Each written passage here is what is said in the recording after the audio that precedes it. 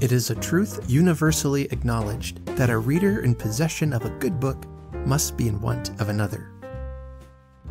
If that sounds like you, come along with me as I explore my bookshelves, read you stories, talk to authors, and chat about all the books as we search for our next great read.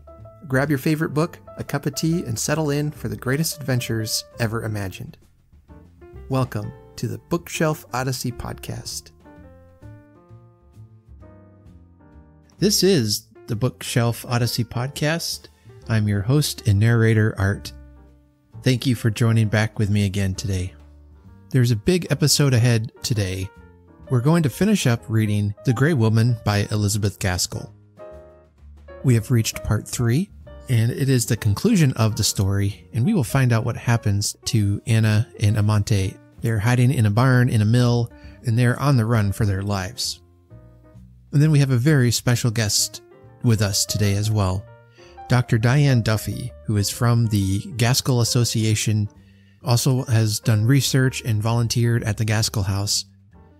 And she will be our guest. I'll have her on after the story because we do talk about spoilers a bit for the story. If you want to jump right to her interview, you can check out the chapter notes and find out, and there's a timestamp. You can just click that and get right over to the interview first. I've had a great week of reading, and I've been preparing for what is called Victober. It's an event that takes place in October. Victober is a readathon started by several booktubers on YouTube, and I don't know how long ago it started, but I've been a part of that community, and I've been reading along with them on their challenges over the past few years. This will be the first year where I am actually a booktuber and a podcaster, and I'll be participating in that.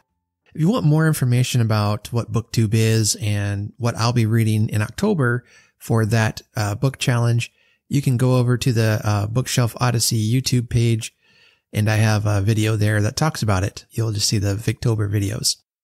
But it's a lot of fun. I love Victorian literature, so this is right up my alley. I have a lot of books planned to read that I have not read yet. One I am rereading is going to be A Tale of Two Cities by Charles Dickens, one of my favorite books. It meets one of the Victober challenges, so I'm going to read that. And actually, I'm going to do the audiobook version of it. It's read by Simon Callow, who is a phenomenal narrator, beautiful voice, and I'm really excited to see what he's going to do with that story. Again, for more information on that, head over to the YouTube channel, and you'll find the appropriate videos there for you. Okay, today we are coming to the conclusion of The Grey Woman, a story I have greatly enjoyed reading for you this past month. When we left off, Anna and Amante, they were running from her husband. They were lost for a while. They are out in the rain. It is cold. It is dark. They are without help. These two are not going to wait around for a man to come and save them. Let's find out and see how they get out of the scrape they're in as we enjoy The Grey Woman by Elizabeth Gaskell. Portion 3.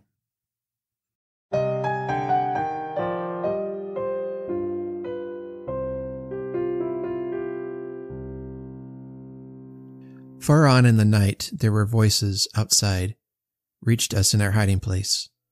An angry knocking at the door, and we saw through the chinks the old woman rouse herself up to go and open it for her master, who came in, evidently half drunk.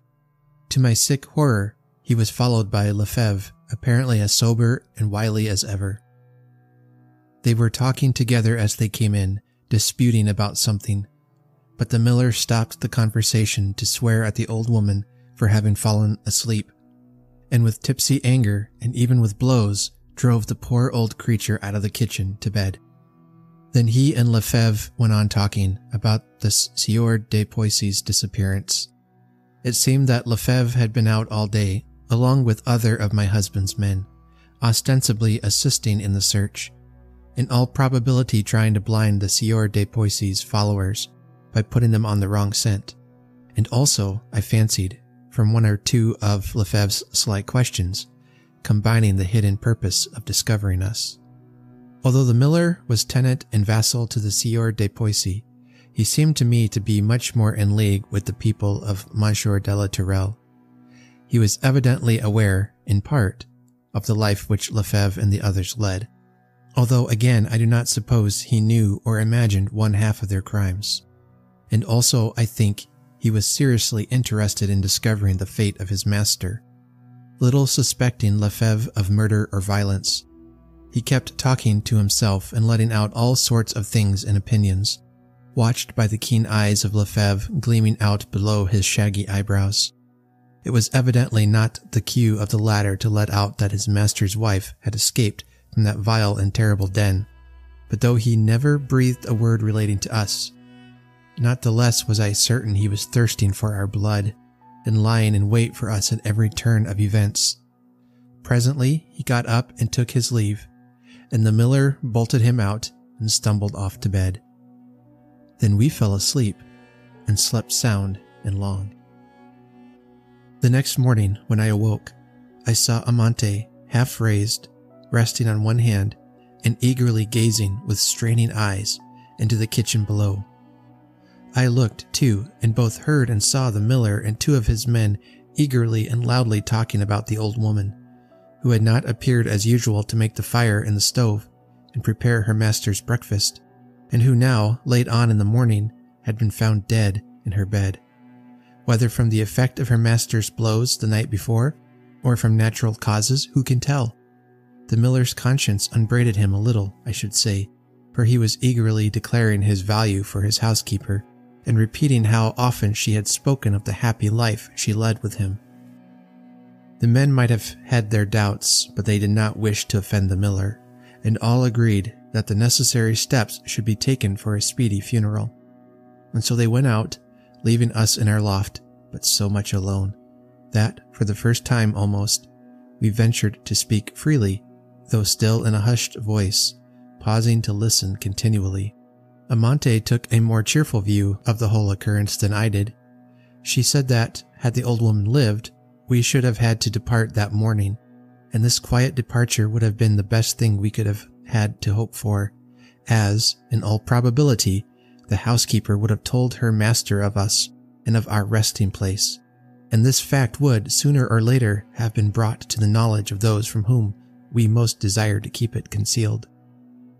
But now that we had time to rest and a shelter to rest in, during the first hot pursuit which we knew to a fatal certainty was being carried on, the remnants of our food and the stored-up fruit would supply us with provision.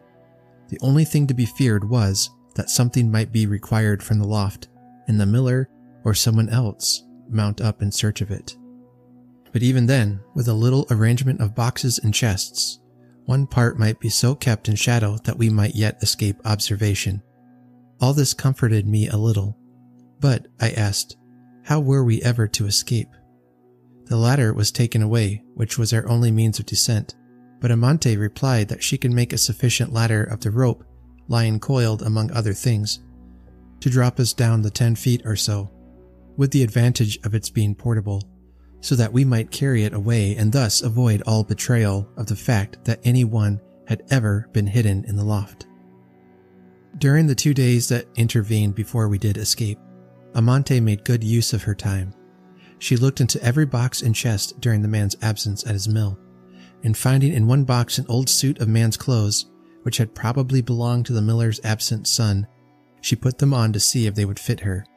And when she found that they did, she cut her own hair to the shortness of a man's, made me clip her black eyebrows as close as though they had been shaved, and by cutting up old corks into pieces such as would go into her cheeks, she altered both the shape of her face and her voice to a degree which I should not have believed possible.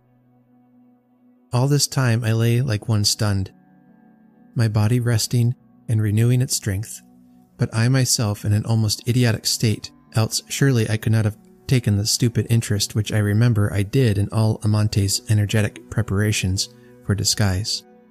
I absolutely recollect once the feeling of a smile coming over my stiff face as some new exercise of her cleverness proved a success. But towards the second day she required me, too, to exert myself, and then all my heavy despair returned. I let her dye my fair hair and complexion with the decaying shells of the stored-up walnuts. I let her blacken my teeth, and even voluntarily broke a front tooth the better to effect my disguise. But through it all I had no hope of evading my terrible husband.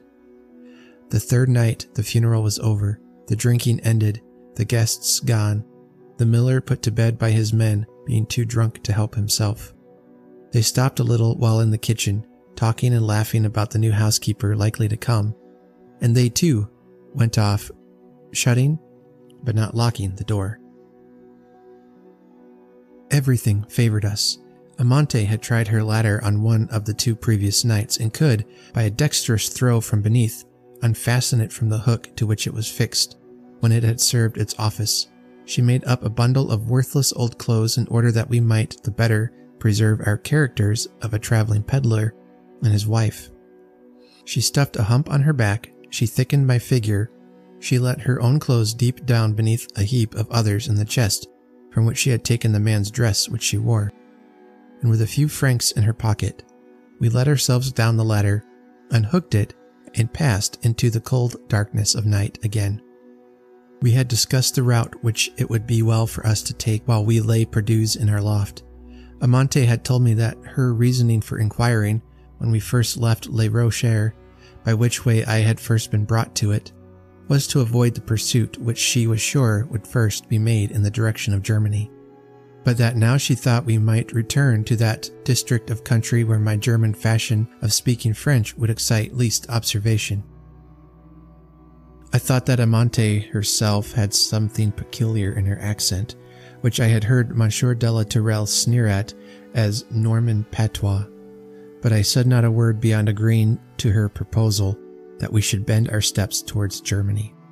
Once there, we should, I thought, be safe. Alas, I forgot the unruly time that was overspreading all Europe, overturning all law and all the protection which law gives. How we wondered, not daring to ask our way, how we lived, how we struggled through many a danger and still more terrors of danger. I shall not tell you now. I will only relate 2 of our adventures before we reached Frankfurt. The first, although fatal to an innocent lady, was yet, I believe, the cause of my safety. The second I shall tell you, that you may understand why I did not return to my former home, as I had hoped to do when we lay in the miller's loft, and I first became capable of groping after an idea of what my future life might be. I cannot tell you how much in these doubtings and wonderings I became attached to Amante. I have sometimes feared since, lest I cared for her only because she was so necessary to my own safety. But no, it was not so, or not so only, or principally. She said once that she was flying for her own life as well as for mine, but we dared not speak much on our danger, or on the horrors that had gone before. We planned a little what was to be our future course, but even for that we did not look forward long. How could we, when every day we scarcely knew if we should see the sun go down? For Amante knew or conjectured far more than I did of the atrocity of the gang to which Monsieur de la Tourelle belonged, and every now and then, just as we seemed to be sinking into the calm of security, we fell upon traces of a pursuit after us in all directions. Once, I remember, we must have been nearly 3 weeks wearily walking through unfrequented ways, day after day, not daring to make inquiry as to our whereabouts, nor yet to seem purposeless in our wanderings. We came to a kind of lonely roadside farriers and blacksmiths. I was so tired that Amante declared that, come what might, we would stay there all night, and accordingly she entered the house and boldly announced herself as a traveling tailor, ready to do any odd jobs of work that might be required for a night's lodging and food for herself and wife. She had adopted this plan once or twice before, and with good success. For her father had been a tailor in Rouen, and as a girl she had often helped him with his work, and knew the tailor's slang and habits, down to the particular whistle and cry which in France tell so much to those of a trade. At this blacksmith's, as at most other solitary houses far away from a town, there was not only a store of men's clothes laid by as wanting mending when the housewife could afford time, but there was a natural craving after news from a distance, such news as a wandering tailor is bound to furnish. The early November afternoon was closing into evening as we sat down, she cross-legged on the great table in the blacksmith's kitchen, drawn close to the window. I closed behind her, sewing at another part of the same garment, and from time to time, well scolded by my seeming husband. All at once, she turned around to speak to me. It was only one word. Courage! I had seen nothing. I sat out of the light, but I turned sick for an instant, and then I braced myself up into a strange strength of endurance to go through I knew not what. The blacksmith's forge was in a shed beside the house and fronting the road. I heard the hammers stop plying their continual rhythmical beat. She had seen why they ceased. A rider had come up to the forge and dismounted, leading his horse in to be reshod. The broad red light of the forge fire had revealed the face of the rider to Amante, and she apprehended the consequence that really ensued. The rider, after some words with the blacksmith, was ushered in by him into the house place where we sat. Here, good wife, a cup of wine and some galette for this gentleman. Anything, madam, that I can eat and drink in my hand while my horse is being shod. I am in haste and must get on to Forbach tonight. The blacksmith's wife lighted her lamp. Amante had asked her for it 5 minutes before. How thankful we were that she had not more speedily complied with our request. As it was, we sat in dusk shadow, pretending to stitch away, but scarcely able to see. The lamp was placed on the stove, near which my husband, for it was he, stood and warmed himself. By and by he turned around and looked all over the room, taking us in with about the same degree of interest as the inanimate furniture. Amante, cross-legged, fronting him, stooped over her work, whistling softly all the while. He turned again to the stove, impatiently rubbing his hands. He had finished his wine and galette and wanted to be off. I am in haste, my good woman. Ask thy husband to get on more quickly. I will pay him double if he makes haste. The woman went out to do his bidding, and he once more turned round to face us. Amante went on to the second part of the tune. He took it up, whistled a second for an instant or so, and then the blacksmith's wife re-entering, he moved towards her as if to receive her answer the more speedily. One moment, monsieur, only one moment. There was a nail out of the off-fore shoe, which my husband is replacing. It will delay monsieur again if that shoe also came off. Madame is right, said he, but my haste is urgent. If Madame knew my reason, she would pardon my impatience. Once a happy husband, now a deserted and betrayed man, I pursue a wife on whom I lavished all my love, but who has abused my confidence, and fled from my house, doubtless to some paramour, carrying off with her all the jewels and money on which she could lay her hands. It is possible Madame may have heard or seen something of her. She was accompanied in her flight by a base, profligate woman from Paris, whom I, unhappy man, had myself engaged for my wife's waiting maid, little dreaming what corruption I was bringing into my house. Oh, is it possible? Said the good woman, throwing up her hands. Amante went on whistling a little lower, out of respect to the conversation. However, I am tracing the wicked fugitives. I am on their track. And the handsome, effeminate face looked as ferocious as any demon's. They will not escape me, but every minute is a minute of misery to me till I meet my wife. Madame has sympathy, has she not? He drew his face into a hard, unnatural smile, and then both went out to the forge as if once more to hasten the blacksmith over his work. Amante stopped her whistling for one instant. Go on as you are, without change of an eyelid even. In a few minutes he will be gone, and it will be over. It was a necessary caution, for I was on the point of giving way, and throwing myself weakly upon her neck, we went on, she whistling and stitching, I making semblance to sew. And it was well we did so, for almost directly he came back for his whip, which he had laid down and forgotten. And again I felt one of those sharp, quick scanning glances sent all around the room, and taking in all. Then we heard him ride away, and then, it had been long too dark to see well, I dropped my work and gave way to my trembling and shuddering. The blacksmith's wife returned. She was a good creature. Amante told her that I was cold and weary, and she insisted on my stopping my work and going to sit near the stove. hastening at the same time her preparations for supper, which, in honor of us and of Monsieur's liberal payment, was to be a little less frugal than ordinary. It was well for me that she made me taste a little of the cider soup she was preparing, or I could not have held up, in spite of Amante's warning look and the remembrance of her frequent exhortations to act resolutely up to the characters we had assumed, whatever befell. To cover my agitation, Amante stopped her whistling and began to talk, and by the time the blacksmith came in, she and the good woman of the house were in full flow. He began at once upon the handsome gentleman, who had paid him so well. All his sympathy was with him, and both he and his wife only wished he might overtake his wicked wife and punish her as she deserved. And then the conversation took a turn not uncommon to those whose lives are quiet and monotonous. Everyone seemed to vie with each other in telling about some horror and the savage and mysterious band of robbers called the chauffeurs, who infested all the roads leading to the Rhine, with Schinderhands at their head, furnished many a tale which made the very marrow of my bones run cold and quenched even Amante's power of talking. Her eyes grew large and wild, her cheeks blanched, and for once she sought by her looks help from me. The new call upon me roused me. I rose and said, with their permission, my husband and I would seek our bed, for that we had traveled far and were early risers. I added that we would get up betimes and finish our piece of work. The blacksmith said we should be early birds if we rose before him, and the good wife seconded my proposal with kindly bustle. One other such story as those they had been relating, and I do believe Amante would have fainted. As it was, a night's rest set her up.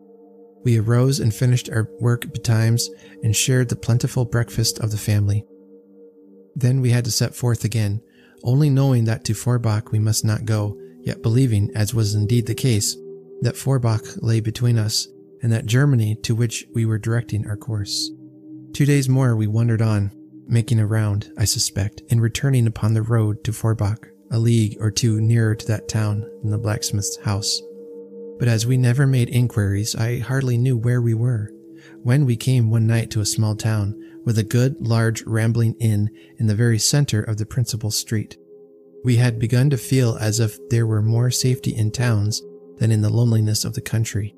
As we had parted with a ring of mine not many days before to a traveling jeweler, he was too glad to purchase it far below its real value to make many inquiries as to how it came into the possession of a poor working tailor, such as Amante seemed to be. We resolved to stay at this inn all night and gather such particulars and information as we could by which to direct our onward course. We took our supper in the darkest corner of the salle à manger, having previously bargained for a small bedroom across the court and over the stables. We needed food sorely, but we hurried on our meal from dread of anyone entering that public room who might recognize us. Just in the middle of our meal, the public diligence drove, lumbering up under the porte cochere, and disgorged its passengers. Most of them turned into the room where we sat, cowering and fearful, for the door was opposite to the porter's lodge, and both opened on to the wide covered entrance from the street. Among the passengers came in a young, fair-haired lady, attended by an elderly French maid. The poor young creature tossed her head and shrank away from the common room, full of evil smells and promiscuous company, and demanded, in German French, to be taken to some private apartment. We heard that she and her maid had come in the coupe, and probably from pride, poor young lady, she had avoided all association with her fellow passengers, thereby exciting their dislike and ridicule. All these little pieces of hearsay had a significance to us afterwards, though, at the time, the only remark made that bore upon the future was Amante's whisper to me that the young lady's hair was exactly the color of mine, which she had cut off and burnt in the stove in the miller's kitchen in one of her descents from our hiding place in the loft. As soon as we could, we struck round in the shadow, leaving the boisterous and merry fellow passengers to their supper. We crossed the court, borrowed a lantern from the ostler, and scrambled up the rude steps to our chamber above the stable. There was no door into it. The entrance was the hole into which the ladder fitted. The window looked into the court. We were tired and soon fell asleep. I was wakened by a noise in the stable below. One instant of listening and I awakened Amante, placing my hand on her mouth to prevent any exclamation in her half-roused state. We heard my husband speaking about his horse to the ostler. It was his voice, I am sure of it. Amante said so too. We durst not move to rise and satisfy ourselves. For 5 minutes or so he went on giving directions. Then he left the stable, and softly stealing to our window, we saw him cross the court and re-enter the inn. We consulted as to what we should do. We feared to excite remark or suspicion by descending and leaving our chamber, or else immediate escape was our strongest idea. Then the ostler left the stable, locking the door on the outside. "We must try and drop through the window, if indeed it is well to go at all," said Amante. With reflection came wisdom. We should excite suspicion by leaving without paying our bill. We were on foot and might easily be pursued. So we sat on our bed's edge, talking and shivering, while from across the court the laughter rang merrily, and the company slowly dispersed one by one, their lights flitting past the windows as they went upstairs and settled each one to his rest. We crept into our bed, holding each other tight, and listening to every sound as if we thought we were tracked, and might meet our death at any moment. In the dead of night, just at the profound stillness preceding the turn into another day, we heard a soft, cautious step crossing the yard. The key into the table was turned. Someone came into the stable. We felt rather than heard him there. A horse started a little, and made a restless movement with his feet, then whinnied recognition. He who had entered made 2 or 3 low sounds to the animal, and then led him into the court. Amante sprang to the window with the noiseless activity of a cat. She looked out, but dared not speak a word. We heard the great door into the street open, a pause for mounting, and the horse's footsteps were lost in distance. Then Amante came back to me. "It was he. He is gone," she said, and once more we lay down, trembling and shaking. This time we fell sound asleep. We slept long and late.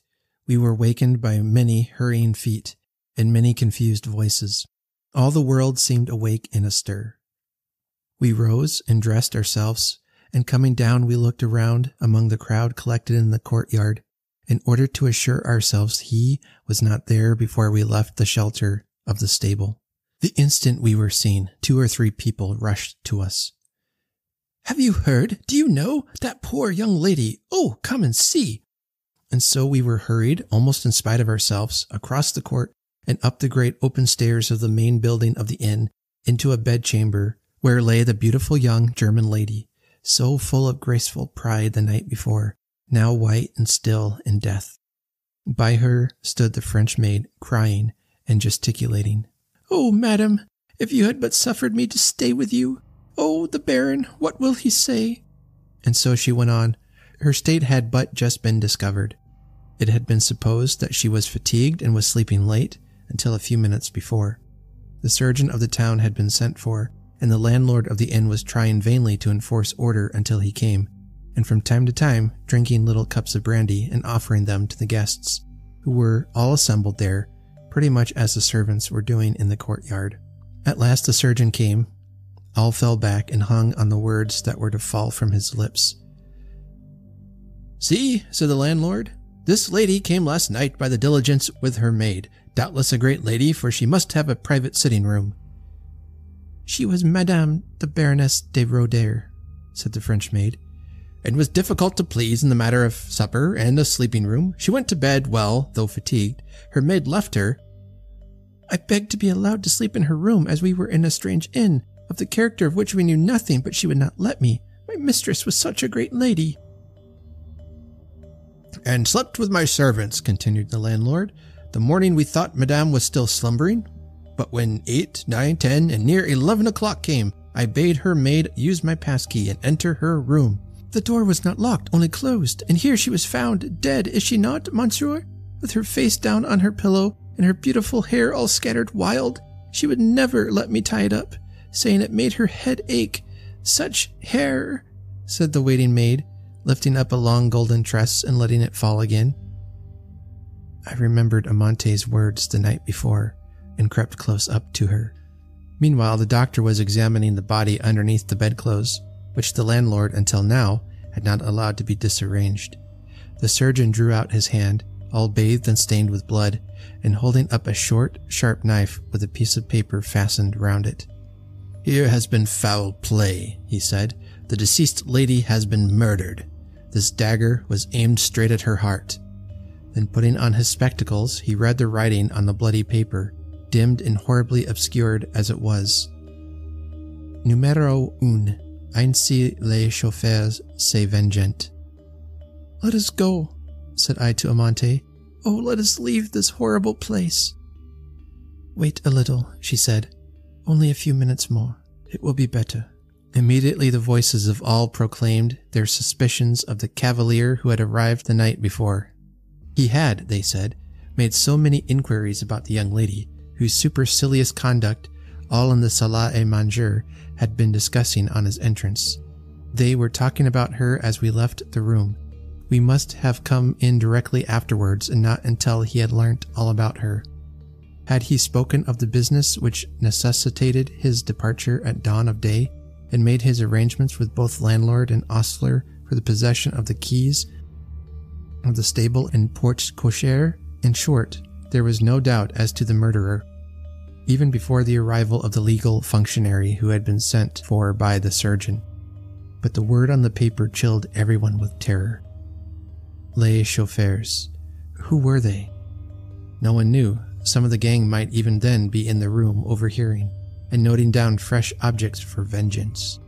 In Germany, I had heard little of this terrible gang, and I had paid no greater heed to the stories related once or twice about them in Karlsruhe than one does to tales about ogres. But here, in their very haunts, I learnt the full amount of the terror they inspired. No one would be legally responsible for any evidence criminating the murderer. The public prosecutor shrank from the duties of his office. What do I say? Neither Amante nor I, knowing far more of the actual guilt of the man who had killed that poor sleeping young lady, durst breathe a word. We appeared to be wholly ignorant of everything, we who might have told so much. But how could we? We were broken down with terrific anxiety and fatigue, with the knowledge that we, above all, were doomed victims, and that the blood, heavily dripping from the bedclothes onto the floor, was dripping thus out of the poor dead body, because, when living, she had been mistaken for me. At length, Amante went up to the landlord and asked permission to leave his inn, doing all openly and humbly so as to excite neither ill will nor suspicion. Indeed, suspicion was otherwise directed, and he willingly gave us leave to depart. A few days afterwards we were across the Rhine, in Germany, making our way towards Frankfurt, but still keeping our disguises, and Amante still working at her trade. On the way we met a young man, a wandering journeyman from Heidelberg. I knew him, although I did not choose that he should know me. I asked him, as carelessly as I could, how the old miller was now. He told me he was dead. This realization of the worst apprehensions caused by his long silence shocked me inexpressibly. It seemed as though every prop gave way under me. I had been talking to Amante only that very day of the safety and comfort of the home that awaited her in my father's house, of the gratitude which the old man would feel towards her, and how there, in that peaceful dwelling, far from the terrible land of France, she should find ease and security for all the rest of her life. All this I thought I had to promise, and even yet more had I looked for myself. I looked to the unburdening of my heart and conscience by telling all I knew to my best and wisest friend. I looked to his love as a sure guidance as well as a comforting stay, and behold, he was gone away from me forever. I had left the room hastily on hearing of the sad news from the Heidelberger. Presently Amante followed. "Poor madame," she said, consoling me to the best of her abilities, and then she told me by degrees what more she had learned respecting my home, about which she knew almost as much as I did, from my frequent talks on the subject, both at Les Rochers and on the dreary, doleful road we had come along. She had continued the conversation after I left, by asking about my brother and his wife. Of course they lived on at the mill, but the man said, with what truth I know not, but I believed it firmly all the time, that Babette had completely got the upper hand of my brother, who only saw through her eyes and heard with her ears. that there had been much Heidelberg gossip of late days about her sudden intimacy with a grand French gentleman who had appeared at the mill, a relation by marriage, married, in fact, to the miller's sister, who, by all accounts, had behaved abominably and ungratefully. But that was no reason for Babette's extreme and sudden intimacy with him, going about everywhere with the French gentleman, and since he left, as the Heidelberger said he knew for a fact, corresponding with him constantly. Yet her husband saw no harm in it all, seemingly, though to be sure he was so out of spirits, what with his father's death and the news of his sister's infamy, that he hardly knew how to hold up his head.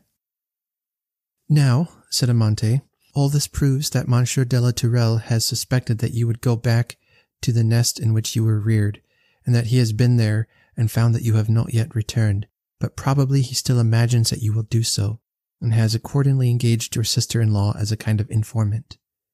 Madame has said that her sister-in-law bore no extreme goodwill, and the defamatory story he has got the start of us in spreading will not tend to increase the favour in which your sister-in-law holds you.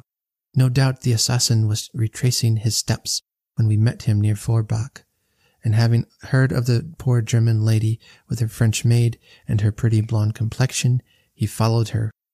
If Madame will still be guided by me, and my child, I beg of you still to trust me," said Amante, breaking out of her respectful formality into the way of talking more naturally to those who had shared and escaped from common dangers.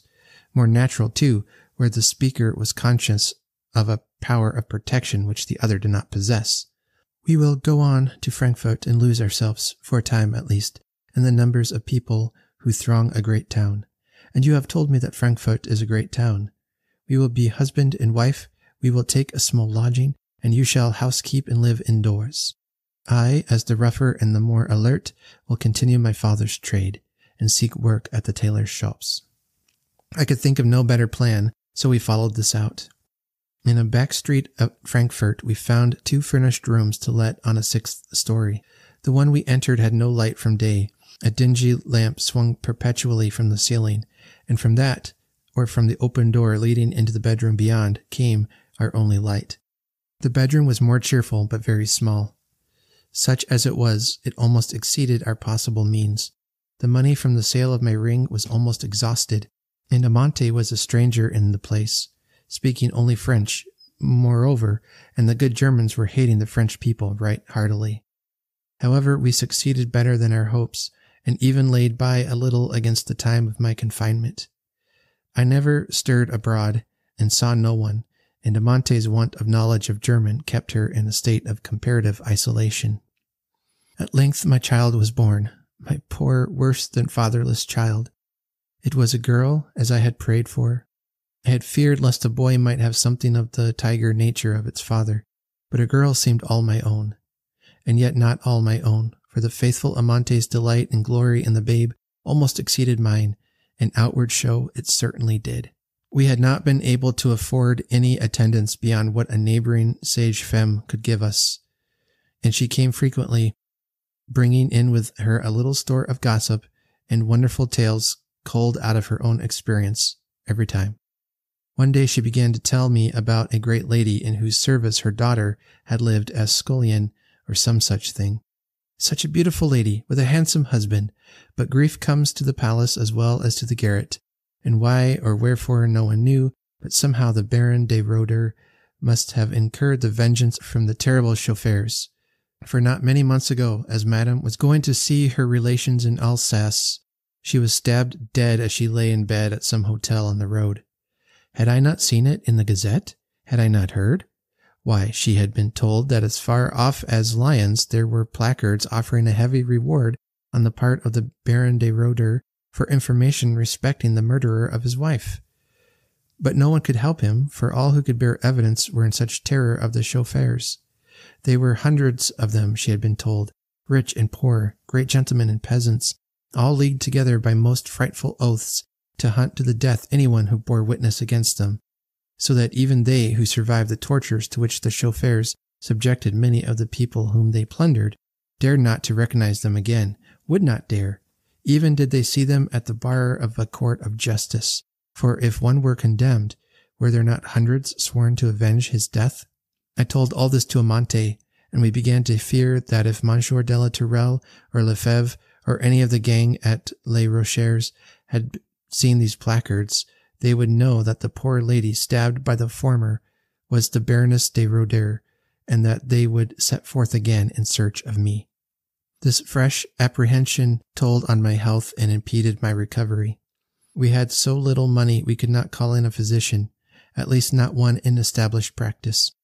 But Amante found out a young doctor for whom, indeed, she had sometimes worked, and offering to pay him in kind, she brought him to see me, her sick wife. He was very gentle and thoughtful, though, like ourselves, very poor.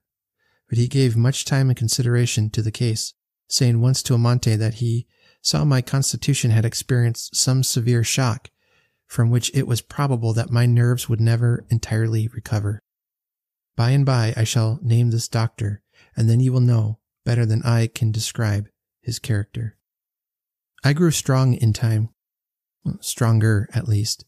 I was able to work a little at home and to sun myself and my baby at the garret window in the roof. It was all the air I dared to take. I constantly wore the disguise I had first set out with. As constantly had I renewed the disfiguring dye which changed my hair and complexion. But the perpetual state of terror in which I had been during the whole months succeeding my escape from Les Rochers made me loathe the idea of ever again walking in the open daylight, exposed to the sight and recognition of every passer-by. In vain Amante reasoned, in vain the doctor urged. Docile in every other thing, in this I was obstinate. I would not stir out. One day Amante returned from her work, full of news, some of it good, some such as to cause us apprehension. The good news was this. The master for whom she worked as journeyman was going to send her with some others to a great house at the other side of Frankfurt, where there would be private theatricals and where many new dresses and much alteration of old ones would be required. The tailors employed were all to stay at this house until the day of representation was over, as it was at some distance from the town, and no one could tell when their work would be ended, but the pay was to be proportionately good. The other thing she had to say was this. She had that day met the traveling jeweler to whom she and I had sold my ring. It was rather a peculiar one, given to me by my husband. We had felt at the time that it might be the means of tracing us, but we were penniless and starving, and what else could we do? She had seen that this Frenchman had recognized her at the same instant that she did him, and she thought at the same time that there was a gleam of more than common intelligence on his face as he did so. This idea had been confirmed by his following her some way on the other side of the street, but she had evaded him with her better knowledge of the town and the increasing darkness of the night. Still, it was well that she was going to such a distance from our dwelling on the next day, and she had brought me in a stock of provisions, begging me to keep within doors, with a strange kind of fearful oblivion of the fact that I had never set foot beyond the threshold of the house since I had first entered it, scarce ever ventured down the stairs. But although my poor, my dear, very faithful Amante was like one possessed that last night, she spoke continually of the dead, which is a bad sign for the living. She kissed you. Yes, it was you, my daughter, my darling, whom I bore beneath my bosom away from the fearful castle of your father. I call him so for the first time. I must call him so once again before I have done. Amante kissed you, sweet baby, blessed little comforter, as if she never could leave off. And then she went away, alive. 2 days, 3 days passed away. That third evening I was sitting within my bolted doors, you asleep on your pillow by my side, when a step came up the stair, and I knew it must be for me, for ours were the topmost rooms. Someone knocked. I held my very breath, but someone spoke, and I knew it was the good Dr. Voss. Then I crept to the door and answered. "Are you alone?" asked I. "Yes," said he in a still lower voice. "Let me in." I let him in, and he was as alert as I in bolting and barring the door. Then he came and whispered to me his doleful tale. He had come from the hospital in the opposite quarter of the town, the hospital which he visited. He should have been with me sooner, but he had feared lest he should be watched. He had come from Amante's deathbed. Her fears of the jeweler were too well founded. She had left the house where she was employed that morning to transact some errand connected with her work in town, She must have been followed and dogged on her way back through solitary wood paths, for some of the wood rangers belonging to the great house had found her lying there, stabbed to death, but not dead, with the poniard again plunged through the fatal writing once more, but this time with the word "un" underlined, so as to show that the assassin was aware of his previous mistake. Numero un, ainsi les chauffeurs se vengent. They had carried her to the house, and given her restoratives till she had recovered the feeble use of her speech. But oh, faithful, dear friend and sister!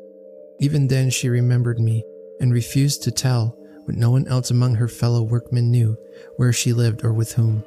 Life was ebbing away fast, and they had no resource but to carry her to the nearest hospital, where, of course, the fact of her sex was made known.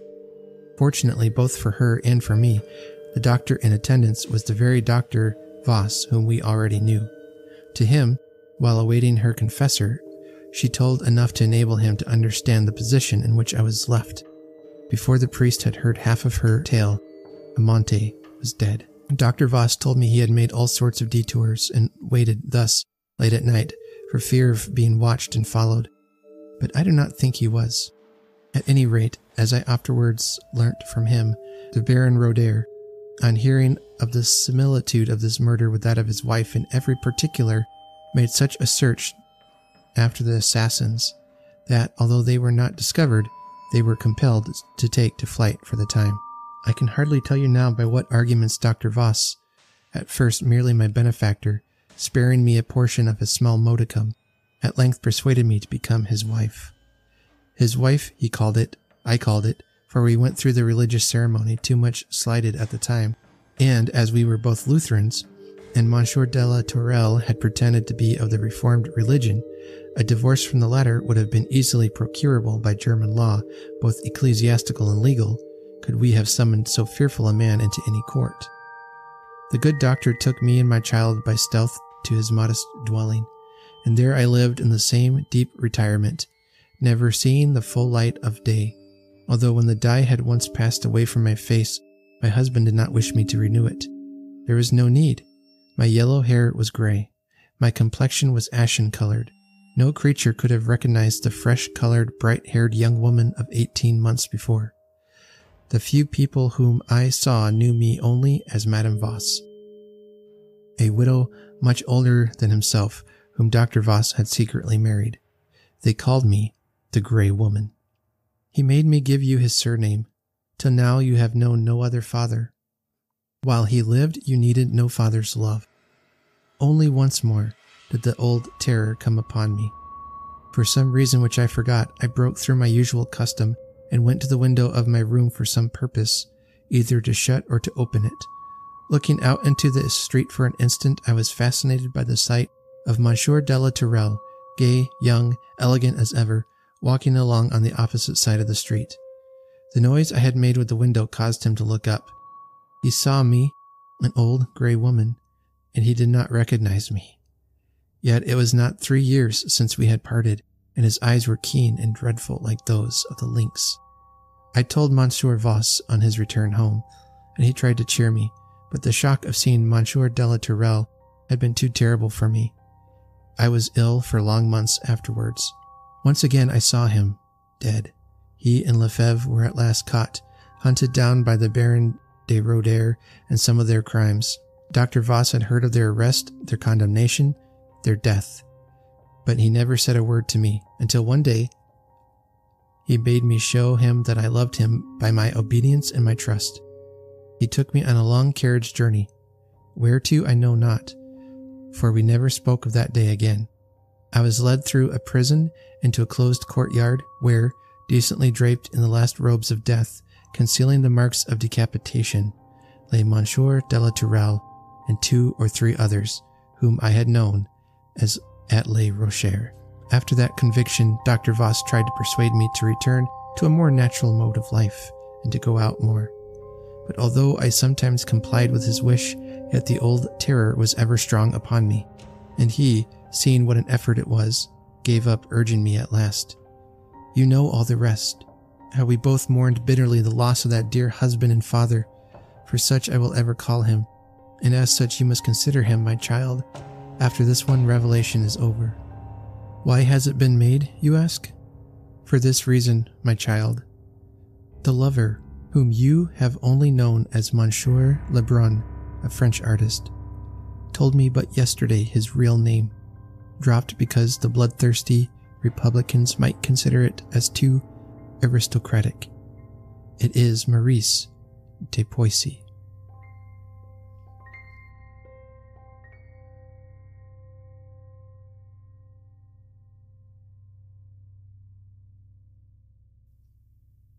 And that was The Grey Woman by Elizabeth Gaskell. And now we know the secret of the Grey Woman and why she was so opposed to her daughter Ursula marrying this man. It's not because she didn't love her daughter. It's not because of, any of those reasons, but it's because the man that her daughter was going to marry is the son of the man who was murdered by Anna's husband. Okay. Can you track that? It's really like a soap opera, but, only, interesting and good. Sorry if you like soap operas. They're not my cup of tea. Boy, this is just such a good story. The fear, the hiding, the trauma this poor woman went through is so well written and so, I think, so accurate. I feel sorry for people who have been in situations like this. It is traumatic. It affects them. You see how she became afraid to go outside. She was afraid of people. She's just lives her life constantly in fear because of this evil man and the people he hangs out with. So much so that it affects her physical appearance. Her skin color fades to gray. Her hair turns to gray. She looks older beyond her years, so that at the end of the story, when her husband, makes eye contact with her from the crowded street, he doesn't even recognize her. But glad to say he got his comeuppance in the end. So many fascinating things about this story. How like Amante just pretty much takes charge and saves Anna, and disguises herself as a man. They live like a married couple in hiding. I want to read more to find out how people of that time period would have received that story, because I think that probably would have shocked the bonnets off a few of them. I love it how these two women looked out for each other. Well, Amante more than Anna was able to, but she just did the right thing and helped her. In the end, Anna was able to be married to from the sounds of it, a nice guy and all that, or at least they lived as if they were married. Really, really interesting story. All right. Well, I'm excited now to talk with Dr. Diane Duffy. We're going to go ahead and play that interview and keep the episode going. It's like I said, it's going to be a long episode today, but I think you'll really enjoy what Dr. Duffy has to bring to our discussion about Elizabeth Gaskell, her stories, and the things that pertain to her. So I'm going to go ahead and play that now and enjoy the interview.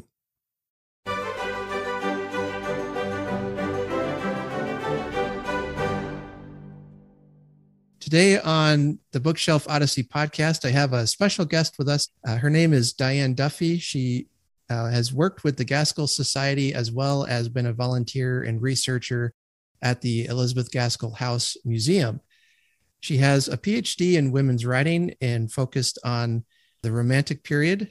I really am grateful that she is willing to be on the podcast today so I can pick her brain about Elizabeth Gaskell. Dr. Duffy, welcome to the Bookshelf Odyssey podcast. Thank you. It's great to have you on. And through the miracle of Zoom, we're able to place this transatlantic phone call here, as it were. Well, that's lovely to speak to everybody over in the USA. We do have quite a few members of the Gaskell Society from the USA. Yeah. I was actually first introduced to Elizabeth Gaskell through another podcast that was talking about a lot of the Victorian era writers. And I think I recognized her name, but I didn't actually start reading her until a couple years ago, hearing these ladies on a podcast talking about her. And I thought, well, that sounds great. Go ahead and give us a little bit about yourself and your work with the Gaskell Society and in the house as well. Okay. I started working at the Elizabeth Gaskell House in 2014, just after it opened. We don't like to call it a museum. It's a literary house for us because we don't have a lot of objects that are in glass cases. The one thing we pride ourselves on is that visitors can come and, touch and pick books up and sit down on the chairs and, generally make themselves feel at home. Obviously, I'm a literature student and had been for many years. And I used to teach Elizabeth Gaskell's work for GCSE, Mary Barton in particular. Read Wives and Daughters when I was quite young, and North and South. So I wasn't new to Elizabeth Gaskell. And obviously, once I'd finished teaching in school, I needed something to fill up my time that was literary and intellectual, rather than sitting at home, doing not much. So I took up the house, which I love. I absolutely love. The people are fabulous. It's just like a big extended family. The research is great because hardly anybody else does any. So I tend to be the one that produces the work on that. And the Gaskell Society very much came afterwards. I was persuaded to join. I took over from a lady called Elizabeth Williams, who was also a trustee at the house, because she was ill. So I took over running the discussion groups. We do one a month during the winter, apart from December, because it's Christmas. And we study a particular text or a collection of short stories and have a discussion every month at the end of the month. Now, as we're now on Zoom, and because of COVID, we've been doing these talks on discussion groups on Zoom. We are still carrying on doing that and opening it up to anybody who wants to join outside Manchester, because we've got a society in London, we've got one in Bath, we've got one in the southwest, we've got one in Italy, one Spanish people join from the universities in Spain, we've got members in the USA, and we've got members in Australia, and a big society in Japan. So it's quite international, which is good that we can get international audiences. Thank you, Zoom. Yeah, it's really opened up this intellectual debate, I think. I was on Zoom yesterday doing a conference on Mary Shelley, and they were from all over. I mean, really all over the world. It was just fabulous. It's never been able to happen before. I was on, I think it was the Society's webpage this morning, or it might have been the house, but I saw they had a monthly book club. Yeah, that's what I run. Yeah. I just signed up. There was the one in October that is going on, talking about Great Expectations. So, no, that's the house then. Oh, that's the house. Not ours. Yeah, I'm doing Ruth in October. Yeah, at the Gaskell Society. Yes, this is that isn't me. That's Sherry Ashworth runs that. She was a lecturer at MMU, Manchester Metropolitan University. Okay, so I might check out the other one too, because I love. Well, and for the house, it was, I don't know what it comes out to in American dollars, but it was £3, I guess. And I can, and there'll be a Zoom meeting with that, and I just love that we're able to connect with people across the world, it's such a wonderful way to share ideas. I think this is the thing. It just gives you so much scope. It's unbelievable. And this is why we at the Gaskell Society and at the Elizabeth Gaskell's house are very loath to give it up, because it's just got so many people interested. I'm doing Lois the Witch for Halloween at Elizabeth Gaskell's house, which is on Zoom. I'm also doing Mary Wollstonecraft, Mrs. Gaskell, Elizabeth Gaskell and Mary Wollstonecraft in November. A friend of mine, Anthony, is doing one on Christmas for Christmas. So we've got quite a lot, going on. And then we have cross street talks for the Elizabeth Gaskell Society, which we're also going to carry on doing on Zoom. So there's plenty going on, I think. I was going to ask how things have been going for the society and the house this past year and a half with the pandemic shutting down so many things. How have you guys fared with that? It looks like you've done a lot online. Well, at the house, we've not been able, we run weddings at the house, which clearly we've not been able to do because of the pandemic. So we have had funding to sort of tide us over, because obviously we can't have visitors in either. But we opened again. We've opened for book sales when shops could open. So we opened once a month for book sales, which did quite well. And we opened again in was it July, wasn't it, when we could open again from the pandemic. So we've been opening 3 days a week, which is what we do. We still wear masks, obviously, but we're still open. People are now allowed to touch things, which is good. The society, we've just carried on. People miss the people, they miss the interaction with real people. But we've found that the Zoom meetings have been really successful. So we've actually kept going and had lots going on, and it's been a revelation, really, and it's something, as I've said before, we wouldn't want to give up.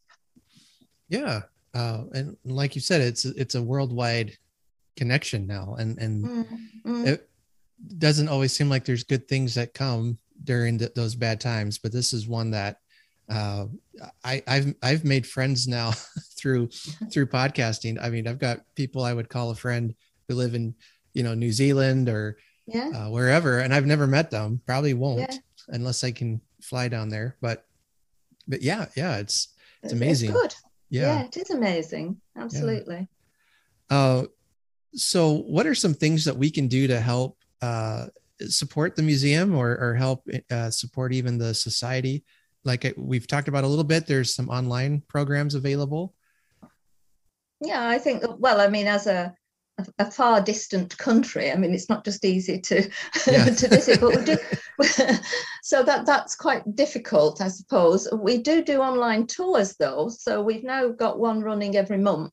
So if people want to have a look round the house, and have some of the artifacts and the life and times of Elizabeth Gaskell explained, they're a good way to do that remotely. So if you're interested, that would be a good thing to join.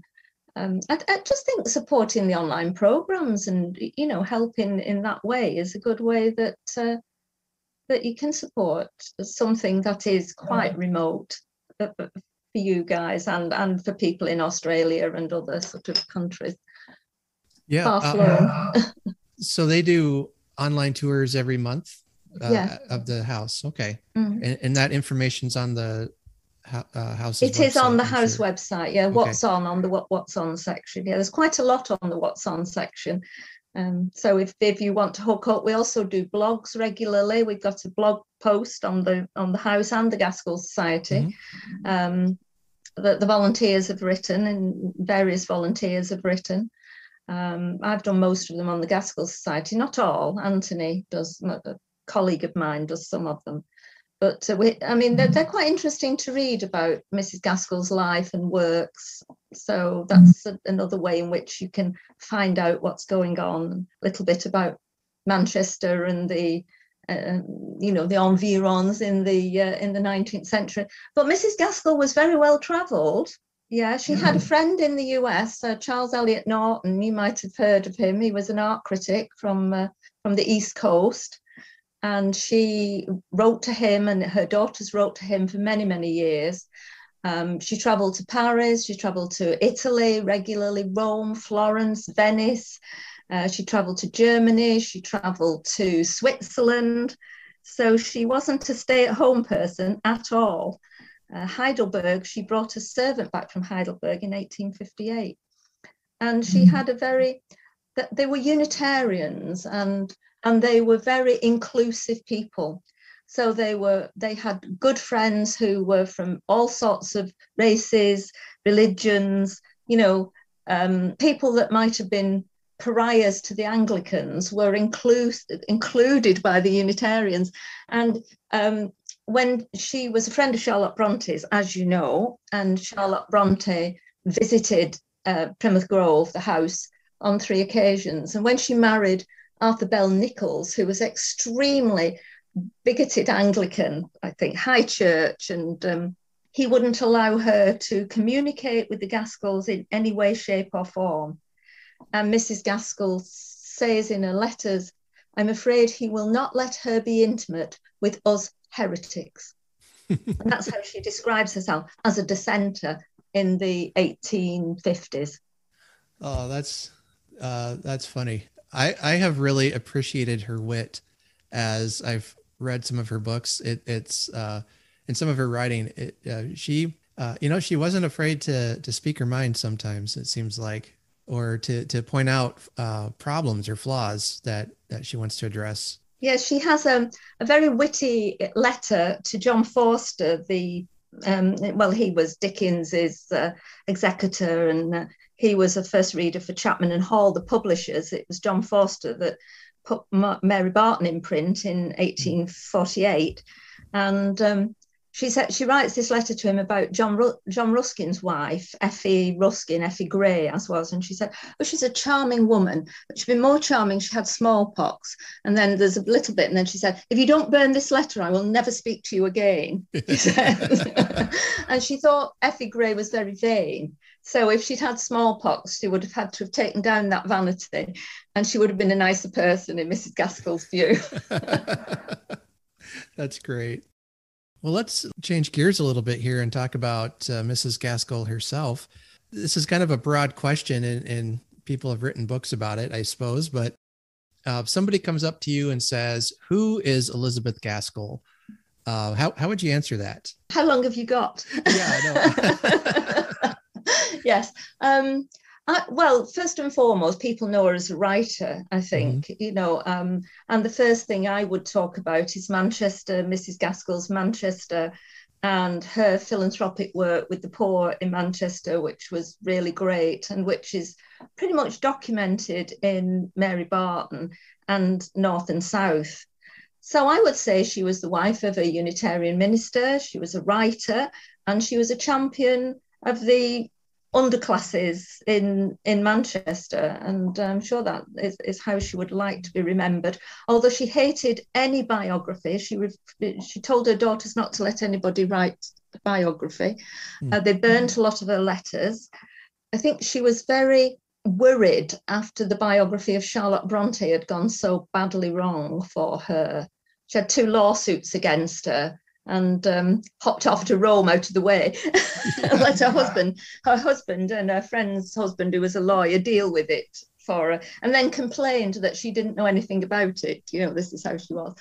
But I think she is well remembered. She is very, very well remembered in Manchester as this woman who worked to help people. So in that regard, she was a bit like Dickens in that sense.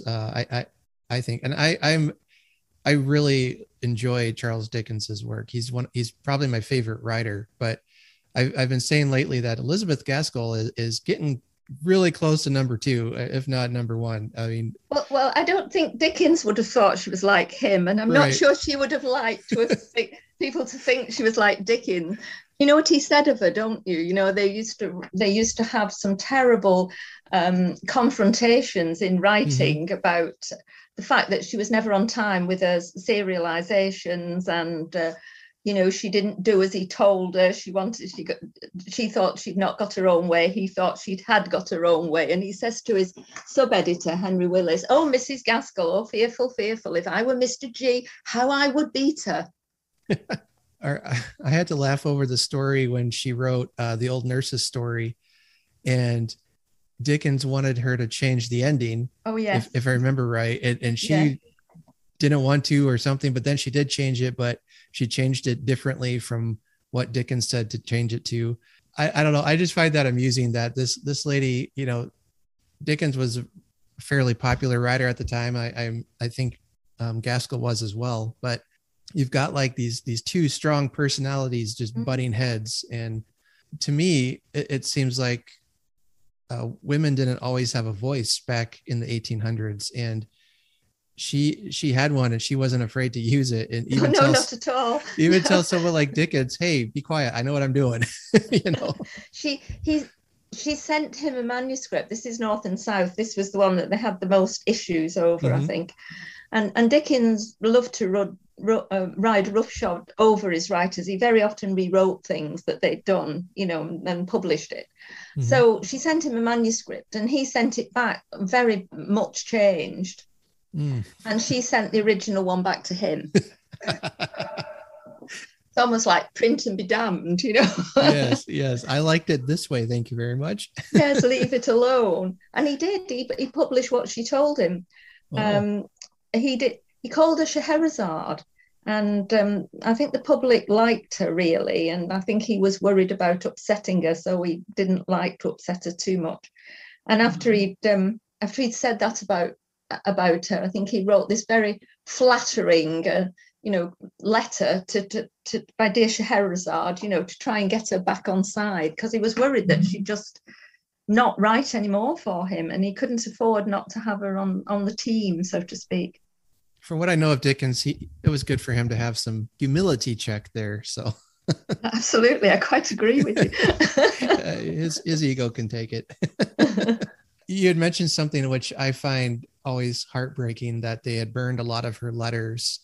As someone who likes to read about history and these authors and how they communicated, it just breaks me when I hear that, they burned all this stuff so nobody would know. And I get, they don't want their private lives exposed to everything, but as a lover of history, it's like, what was in that letter? Yeah, exactly. And Charlotte Bronte and Emily Bronte were the same. Many of their letters were burnt. Charlotte burnt a lot of Emily's letters, so that the world wouldn't view her in a bad light. I think that was religious, the religious conviction. It is. And I wonder, I worry these days because we don't write. And how are we going to be represented to the future? Social media is not always the most accurate reflection either. So no, it's very ephemeral, isn't it? I know they say the hard drive never loses anything, but who's clever enough to get it back? And and when you send an email and delete it, it's gone to us, hasn't it? Unless you're very clever and you've got the police software or something that you can retrieve it, it's gone. Not to bring the conversation down, but they talk about different things like some kind of a EMP bomb. There we go. That can just wipe out electronics. Oh, right. Oh, dear. Yes, and we don't write. We don't use pen and paper now, particularly, which is very sad. So there won't be boxfuls of letters in somebody's attic that we can dig out and read about. They're not going to be able to read about us like we could read about Elizabeth Gaskell.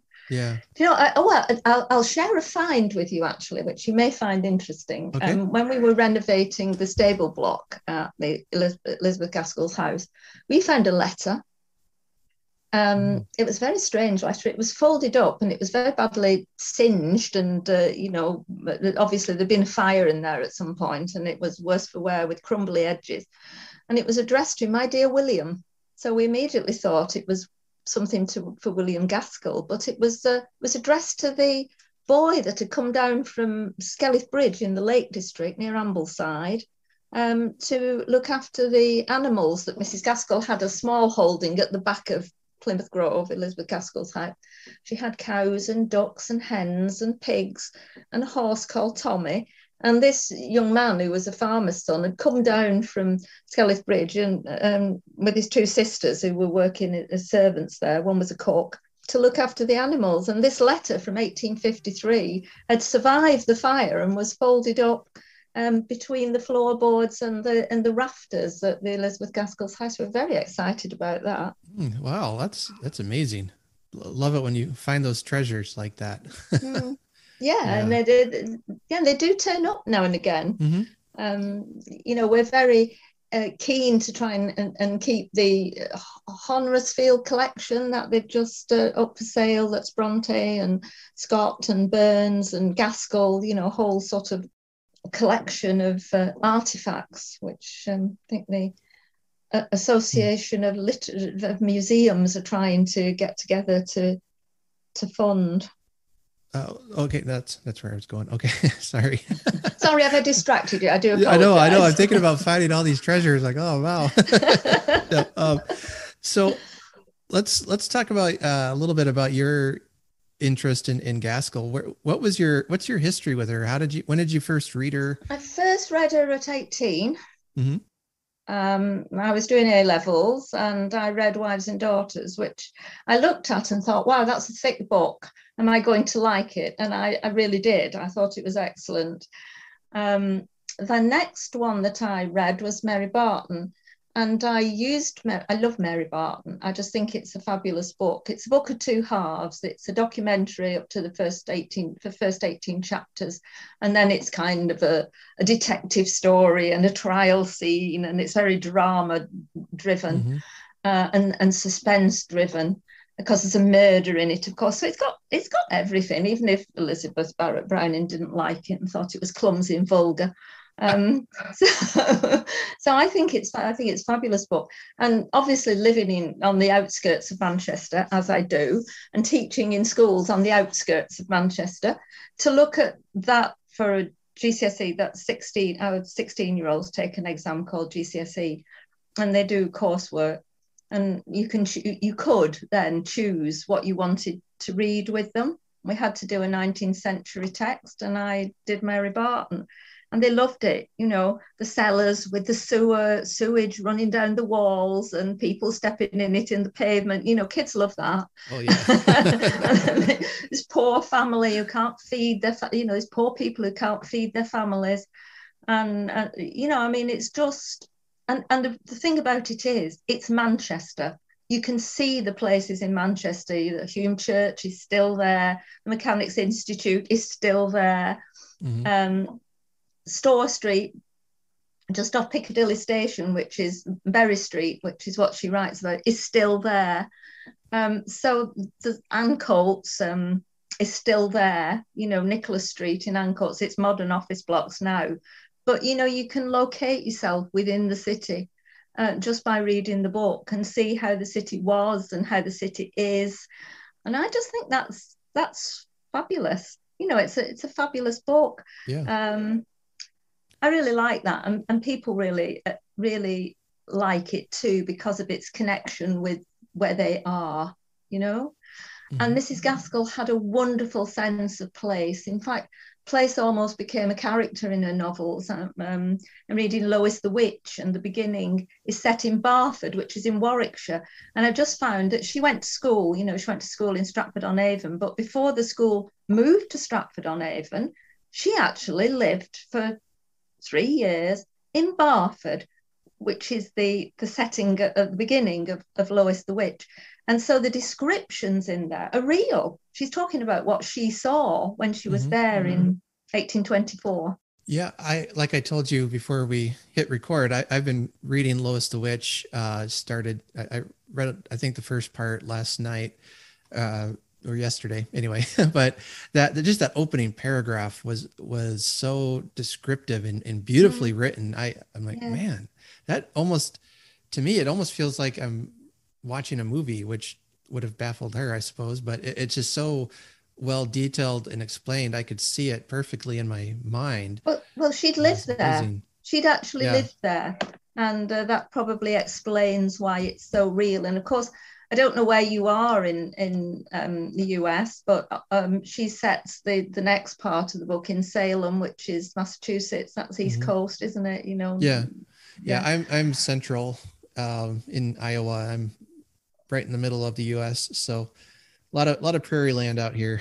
Yeah. Okay. No, I don't think she went. I don't think she was involved in anywhere as far east as that, but west as that, sorry. But she did have a friend who came from Boston, so she knew quite a lot of people who were from that part of the world.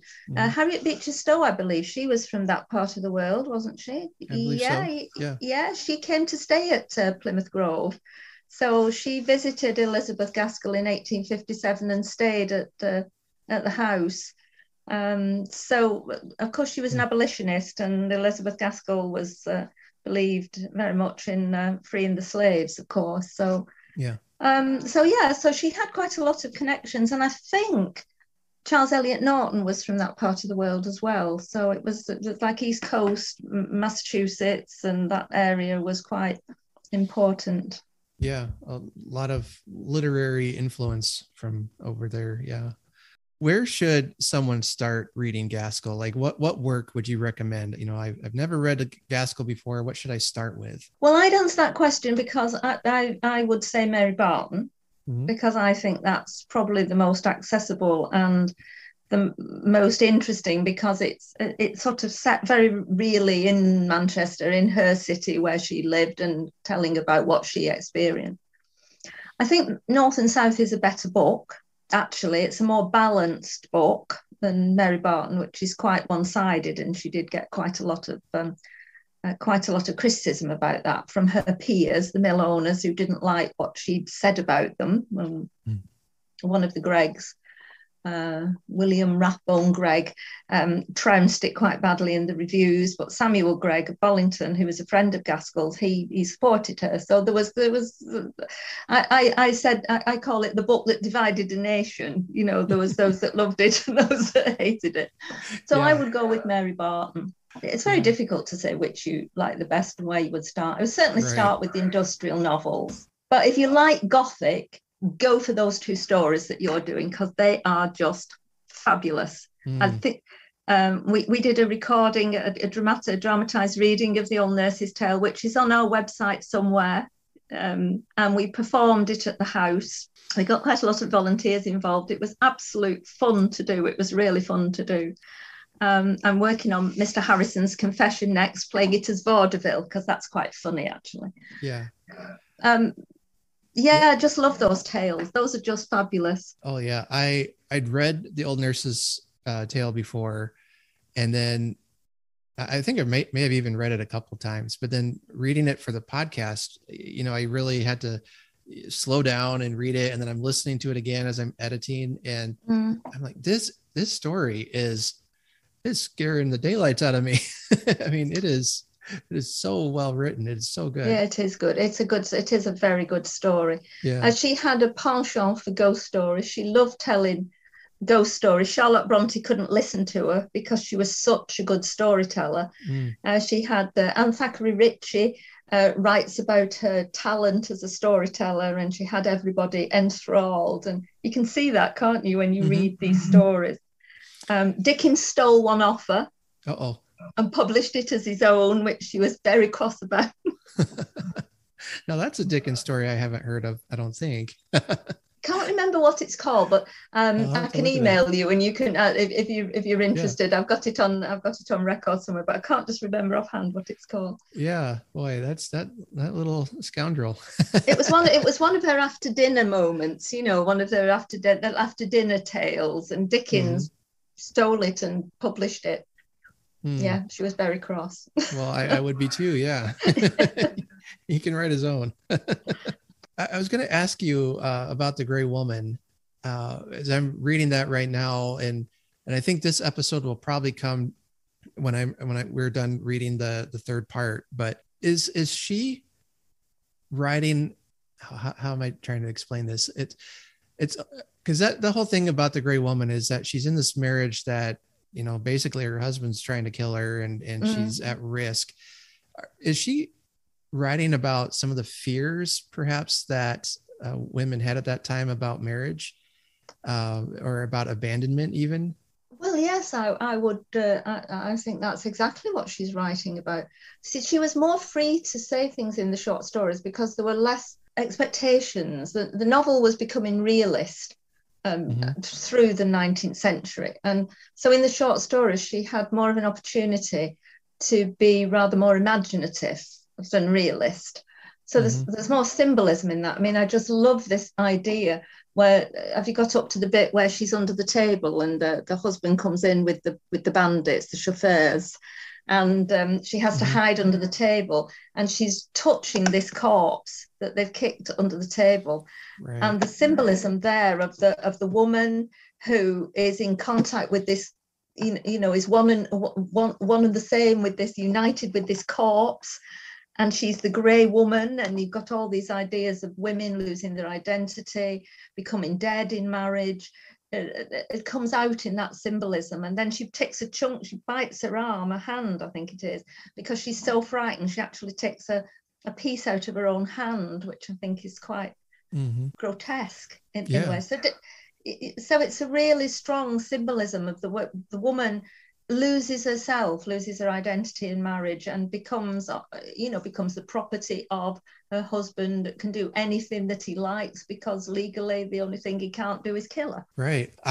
Especially that first part, when I was reading it and thinking about it, when she first gets married, and basically what I think what we have there is gaslighting, where she doesn't really like this guy who's paying her attention, but then the family is like, oh, don't be rude, take his gifts, take all that. And then, so she did. And then when he proposes and she's thinking she wants to say no, but then the family's like, well, if you didn't want to marry him, why were you acting that way? And I just wanted to yell, because you told her to. Yeah. Well, the stepmother wants to get rid of her, doesn't she? Yeah. And the guys, the count is obviously wealthy. He's got a chateau up in La Roche, and it's a good way. She's marrying her off in a suitable, in terms of Victorian dynastic marriages, suitable marriage. And what's interesting about Gaskell is you see this throughout her work. She's interested in surfaces and depths. And the guy looks very charming, doesn't he? He's sort of attractive to start with, but underneath that, you can see there's something there that's unpleasant and menacing, which the girl is repulsed by. And this idea of surfaces and depths is very Gaskell.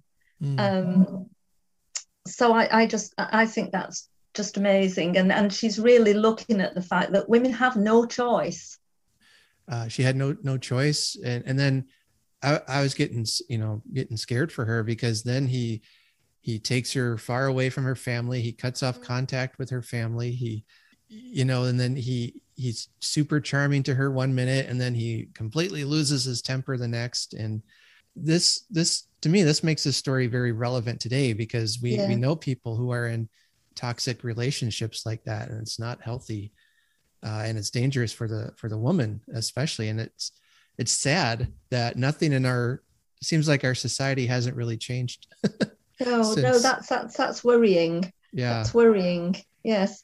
I mean, she wasn't a feminist as we would term it now, but she didn't believe in men tyrannizing over women.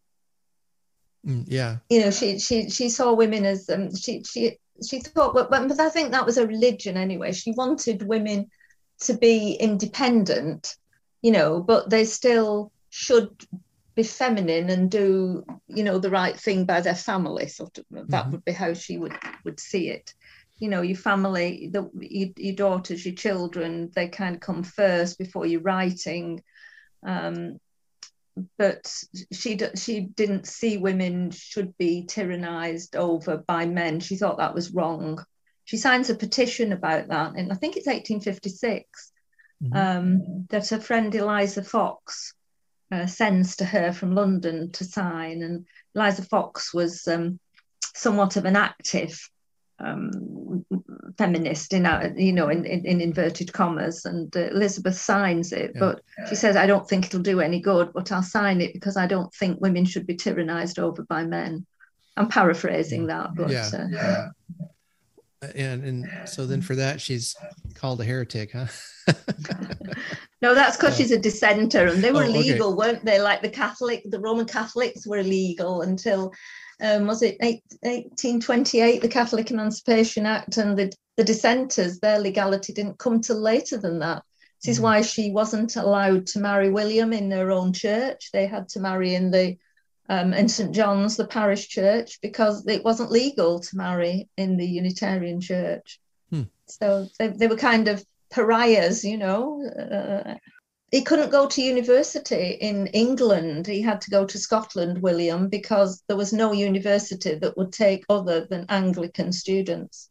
To start thinking about wrapping up our conversation. I mean, I could talk all day, but I appreciate the time you're giving me today. But I wanted to ask what they call the desert island question. You know, that if you were on a desert island, it could only take one of Gaskell's works, which one would it be? That's again, these are very difficult questions, aren't they? Yeah. I'd probably, don't know really. I'd probably take her short stories because of the diversity there and the imaginative impact of those stories. I mean, just look at that Grey Woman where she has this, man, woman, husband, maid. Mm-hmm. Have you got to that bit yet where Amante, the servant, her husband's servant, actually dresses as a man, mm-hmm. and they travel as husband and wife? Now that's very risky in Victoria. Yes, in the 1860s, it is. Yeah. So yeah, I think they're just so imaginative. I like her short stories very much, actually. Yeah. My first one I read I think it was North and South. Might have been one of her short stories, but I think I read North and South first. At least that's one I remember reading first, and really, really enjoyed that. So then I've been reading a little bit of her here and there, and I just read Mary Barton this past spring and love that.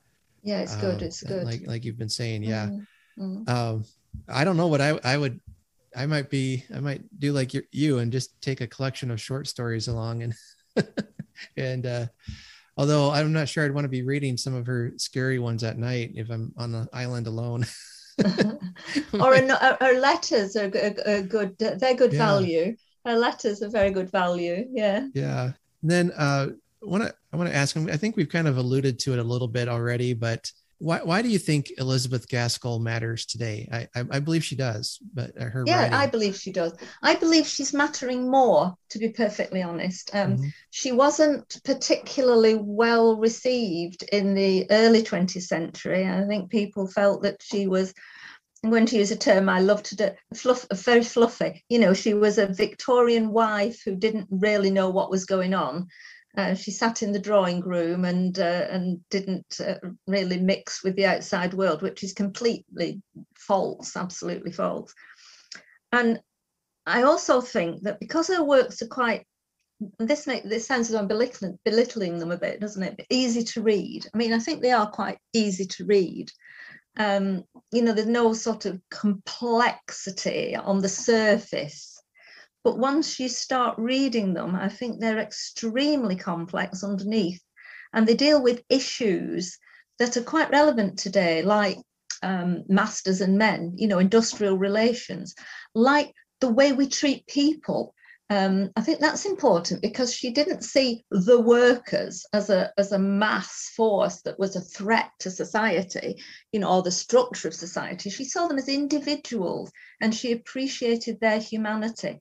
And I think you see her more or less saying to her reader, these people are people like you are, and you need to understand them. And once you understand that, the problem will not be the problem that you think it is. So I think that's quite important today. I also think the way in which she writes about women is very relevant. I think we've talked about that, haven't we, earlier on, that she's, she shows women just what it's like to make inappropriate marriages. There are a lot, and women, as you say, people today still are making inappropriate marriages, and the problems that causes for them and for the women who do this. She's asking people to be careful, really, and weigh up the pros and cons of a marriage emotionally as well as materially before you take that leap. And get to know people, know people, I think is something that's important to her. Yeah. I can see that, especially in North and South. I mean, that's that whole idea that, these are people and get to know them. And as I remember, that's kind of one of those themes in that book. Yeah. Mm-hmm. I'm going to ask one more here. I'm kind of putting you on the spot with this one, Go on. What's a good book to read about Elizabeth Gaskell? Do you have any, if we want to read more about her life, any good recommendations? Yeah, I've been asked this question before. I mean, Jenny Uglow is obviously the definitive biography of Elizabeth Gaskell. My problem with Jenny Uglow's biography is the fact that it jumps about in time. So if you if you're chronologically not secure in Elizabeth's life, that might be a little bit problematic for you. Winifred Guérin wrote one earlier than that, which is quite readable and considerably shorter than Jenny Uglow's. But I think this is out of print now, unfortunately, but there's a very short one by Alan Shelston. I think it's in a series called Writers' Lives.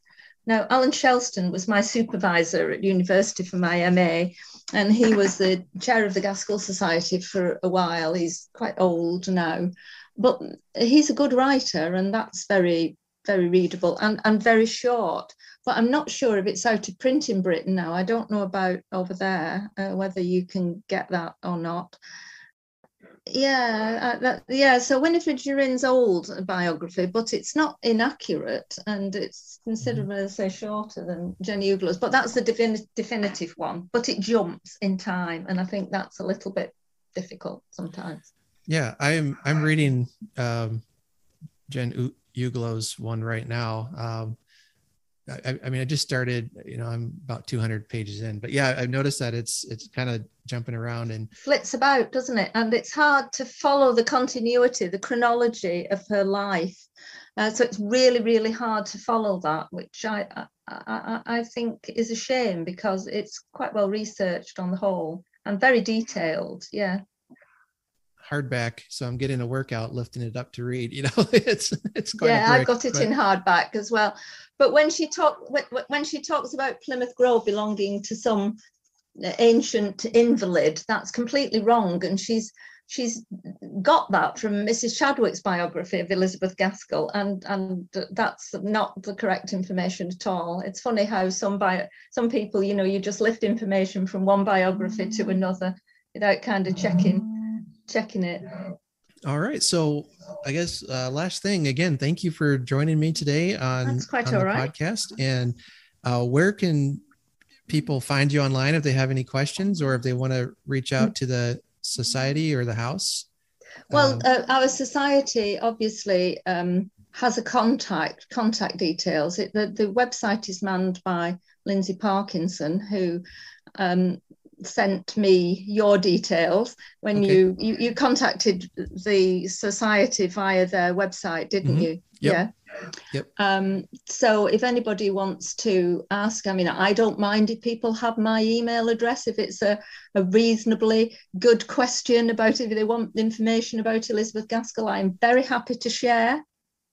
Okay, you have my email address. I do. So yep. if anybody wants to contact me, I'm quite happy for you to give them my email address and they can contact me direct. Okay. If they want to contact the house, we have contact details on the house website if they want to contact the Elizabeth Gaskell House. But most inquiries are sent to me anyway. Okay. I tend to get those. I've got another interview, I think, next week with a lady from Britain somewhere, I don't know where, Kate, who wants to talk about the house and volunteering at the house and Gaskell and her work and her life, so busy 2 weeks here. Yeah. You had this sudden interest in Gaskell. Yeah. In the meantime, again, thank you for coming on, and I've enjoyed it. It's been good. I like talking about Miss Gaskell, as you can you probably noticed. Oh, yeah, a little bit. Yeah. It's all right. I love talking about literature and writing, and so I'm quite happy to do that. I've really enjoyed it, and I hope some of your listeners over there will be keen to read more and perhaps find out more about Elizabeth and her contemporaries, because Elizabeth had an awful lot of writing friends who were writers, Geraldine Dewsbury, Frederica Bremer, the Swedish novelist, Harriet Beecher Stowe, Charlotte Bronte, Elizabeth Barrett Browning, she communicated with, George Eliot, she communicated with. So this whole sort of, a whole sort of correspondence, literary women. This is apart from Thackeray and Dickens, John Forster, and the sort of men, some of the male writers of the time, but particularly the women. And George Eliot writes about how she loves this sort of sympathy that Elizabeth Gaskell has with this community of women.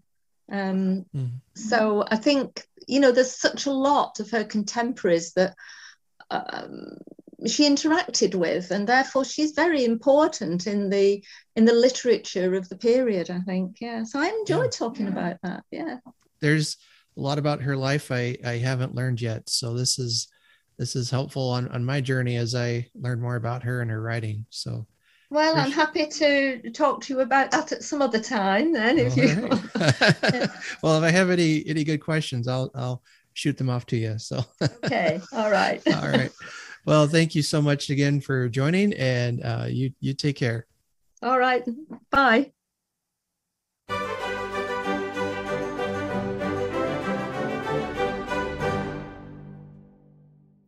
All right. Thank you so much for sticking through this episode. I hope you enjoyed the story today and enjoyed the interview. Stay tuned for next week. We are changing gears, and we are traveling now from the Victorian age all the way to modern times. Next week, I will have an interview with author Naomi Kritzer. She has just recently written a Hugo-nominated short story called Little Free Library. She is also the author of Cat Pictures, Please, and other wonderful short stories, and has a couple of books coming out. So the next episode, I'm also not sure if I will have a story on for that one or take a little break from reading a story, but we'll have a few other things in the episode as well that I'm planning, hopefully. So go ahead and check it out, and then we'll get back to the stories and interviews. I've got a poet I'll be talking to this next month, possibly two of them. I love poetry, but I love to learn more about it. So I'm going to have a couple poets on. Lots of fun stuff coming up. I hope to see you here again. Remember to read good books and do good things. Be kind and take care.